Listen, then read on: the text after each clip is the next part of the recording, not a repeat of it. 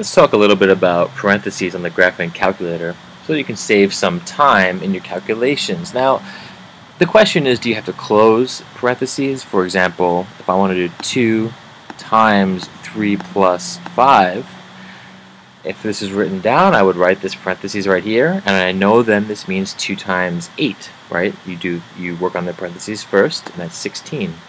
So what happens if I do this? 2 times 3 plus 5 and hit enter.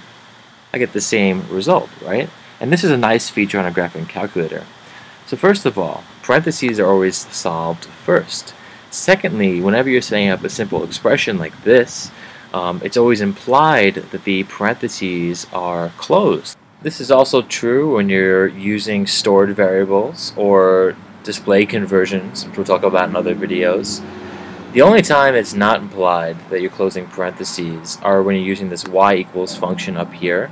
Whenever you're setting parentheses in these functions, you want to close the parentheses. That'll help you. And you also want to close your parentheses when you're using a list or a matrix, which is something we'll go over in detail in other videos. But this is just a basic introduction. Hope it helped.